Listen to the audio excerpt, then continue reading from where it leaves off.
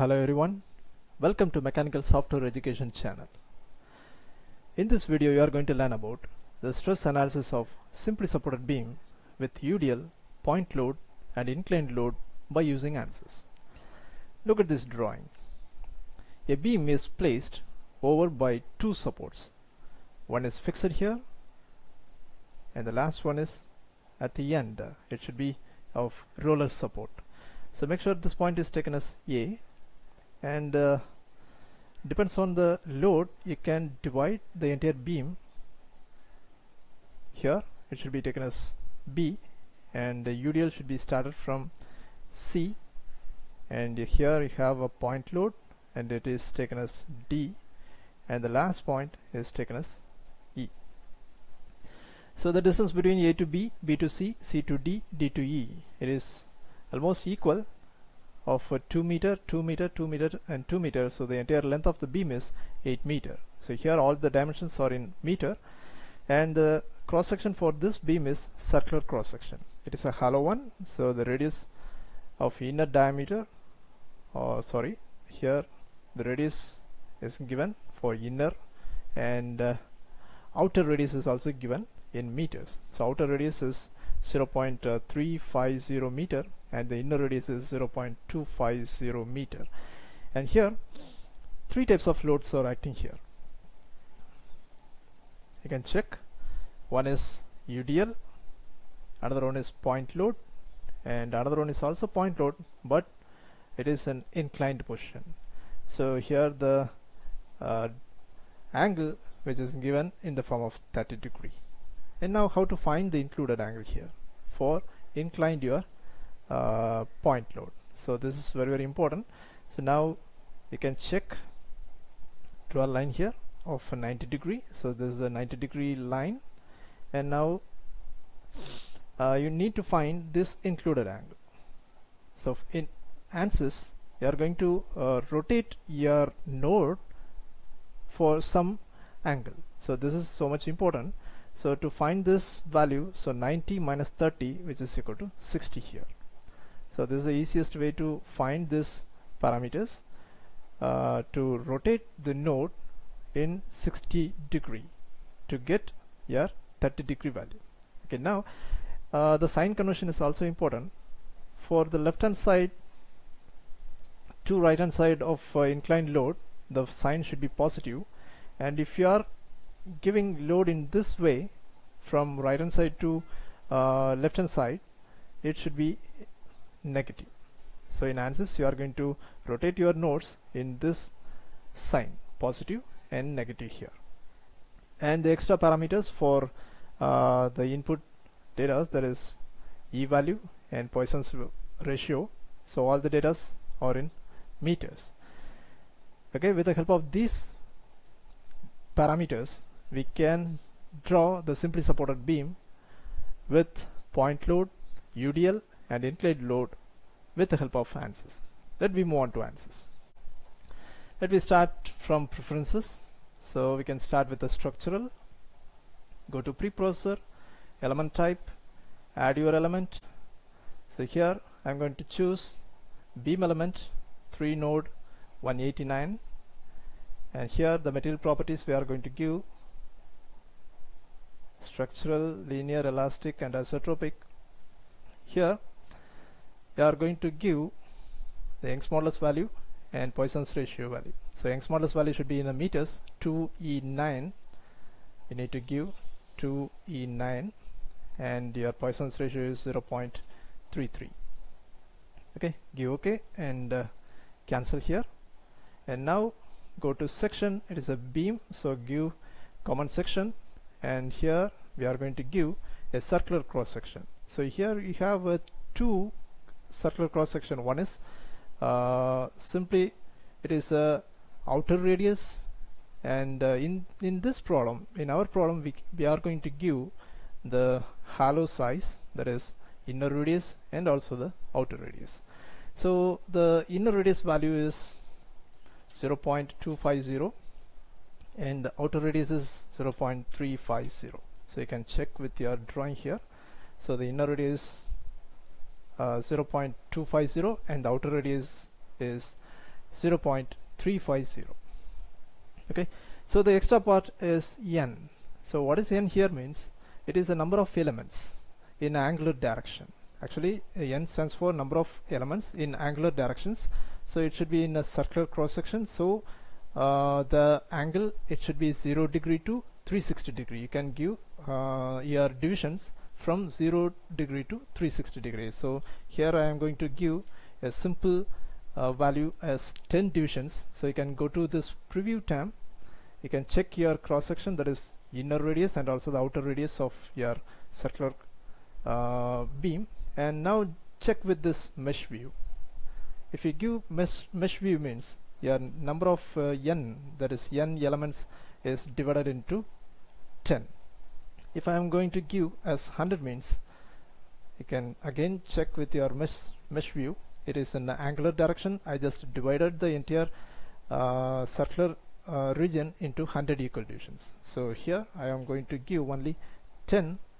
So for easier viewing, it should be taken as 10. So if you want to get better results, you can go to 100 or even 200, that is your choice. Okay, so now give OK here, and now check your modeling. So you are going to create your drawing.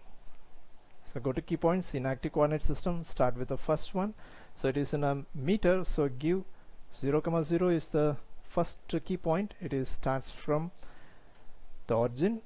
The second distance is, or second key point should be 2 meters, and third key point should be again 2, that is 2 plus 2, it is 4, and the fourth key point is again plus 2, it is 6 meter, and the total length of the beam is 8 meters.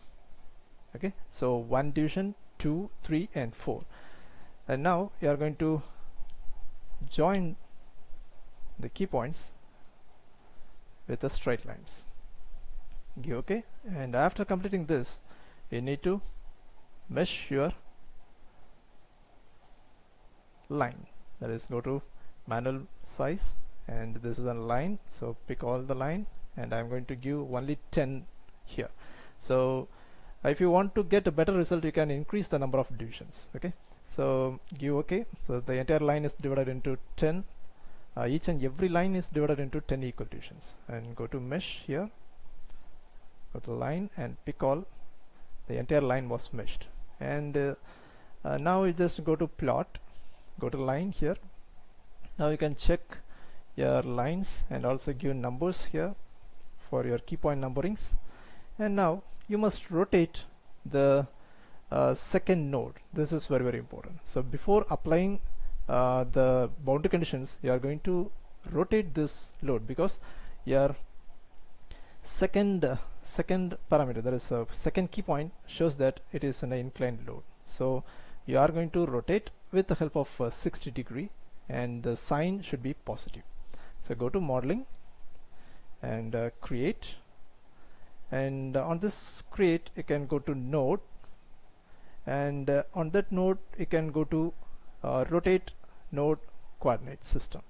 Rotate node coordinate system by angles. We are going to rotate this node by angles. So select this point. This is the second node. Give OK. So now the node to be rotated is 2. This is second node. That is a key point is 2. That is, a node is also created as 2. And here we are going to rotate the degree as 60 in Z direction. Okay, now give OK. Go to solution, define loads. Now apply your loads, structural displacement on key points. Select the first key point, and this is a simply supported beam, so you just arrest all these things except your rotation Z, because the beam should be tends to rotate in Z direction. So here the next component is the right side load. You are going to give UY, that is in a roller support. You are going to arrest UY directions, because the load or the beam should be moved in X direction.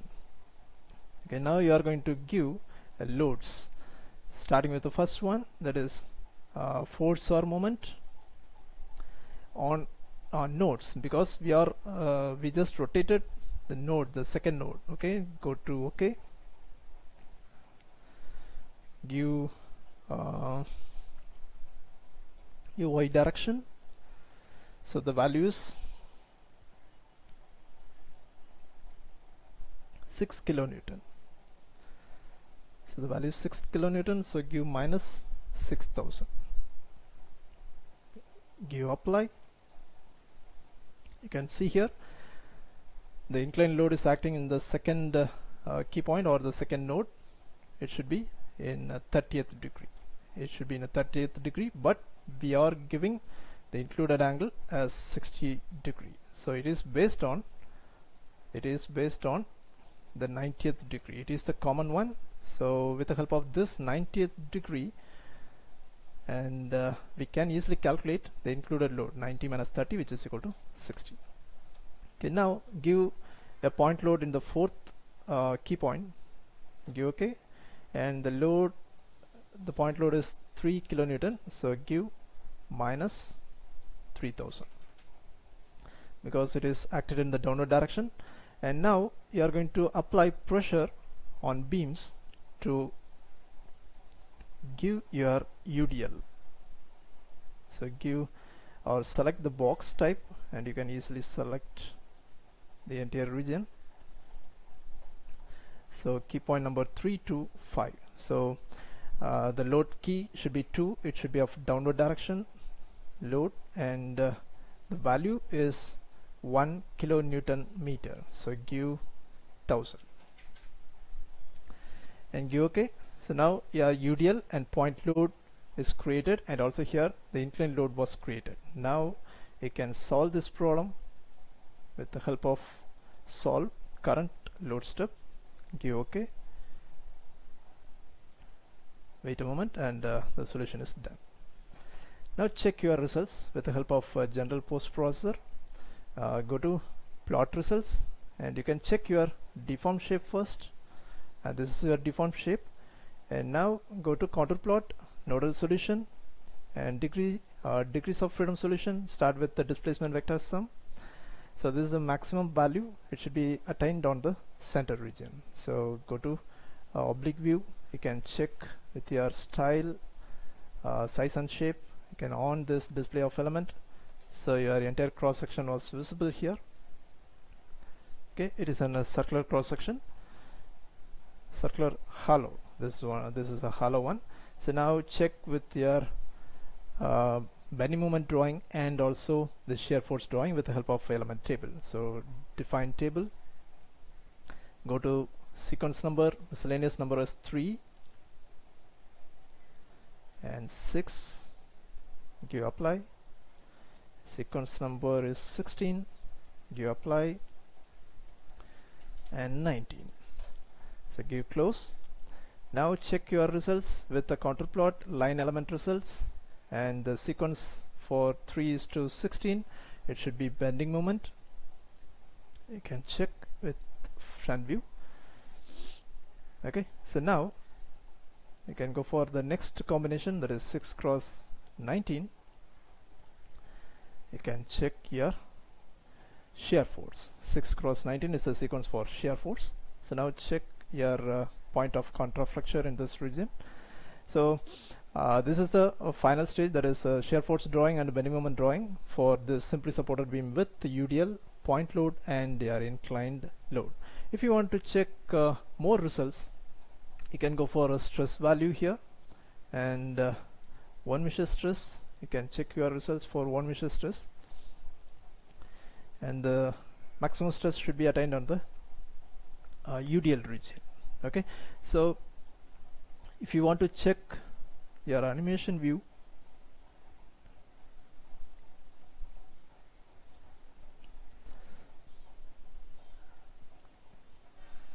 okay, this is the animation for displacement, and if you want to check your animation for stress, same one measure stress. So this is the animation for stress and one measures. the exact animation for 1 measure stress. And if you want to take printouts or saving your files in a bitmap, you can reverse your video from black to white and capture your image, and you can save your image from your window to bitmap file. Okay, so hope you can understand, guys. If you have any doubt regarding this inclined load related doubts, you can clarify your doubts, or you can ask your doubts in comment box. Hope you can understand all these things. If you really like this video, you can press like and comment and subscribe my channel. Thank you very much. Thank you.